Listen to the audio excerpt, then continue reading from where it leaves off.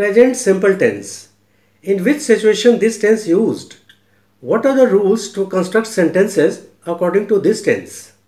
Hello friends, welcome to our channel We Learn Language. In today's class, I am going to explain all the concepts related to this tense for your proper understanding.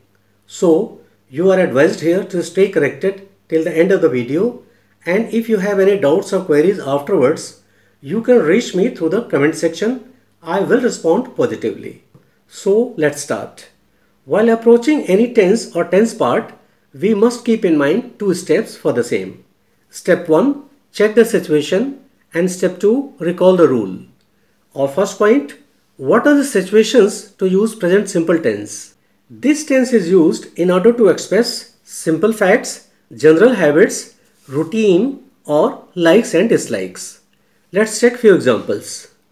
2 and 2 make 4. The sun rises in the east. These are simple facts. Now general habits. He plays cricket. He watches TV in the evenings. These are general habits. Next, routine. He goes to a school 5 days a week. He takes English classes twice a week. These things are routine. Now likes and dislikes. I like watching TV. I don't like watching TV. These are likes and dislikes. Step 2, rule. What are the rules to construct sentences according to this tense? The rules can be understood here through these 4 types of sentences: affirmative, negative, interrogative, and interrogative negative. First, affirmative. The rule is S plus V1, S or AS plus object, if any. S, subject, V1, verb's first form, S or AS, to be or not to be, we have to decide. Then object, if any. Now the question arises here, how to decide whether to use S or AS to V1, verb's first form or not? The answer is, when the subject is third person singular, we have to add S or AS to V1, verb's first form. It's relevant here to recall that there are 3 persons in English: first person, second person, and third person. First person speaking, second person listening, and third person spoken about. And all the 3 persons have 2 aspects each, singular as well as plural. For revision purposes, you can refer to my videos titled First Person, Second Person, and Third Person, that you can find in the playlist English Grammar on the channel. Now the point is, what's third person singular? Third person singular means any singular noun or third person singular pronoun he, she, it. Means when subject is third person singular, then we have to add S or AS to V1. For better understanding, we have to take up 2 types of sentences. One with subject third person singular, and with the other one any other subject which is not third person singular. It can be first person, second person singular plural, or third person plural. Now type 1, subject third person singular. He writes a letter.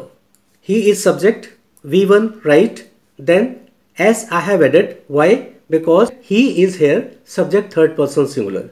Then we have to add S or AS to V1. Here for write, we have to add S. It becomes he writes. He writes a letter.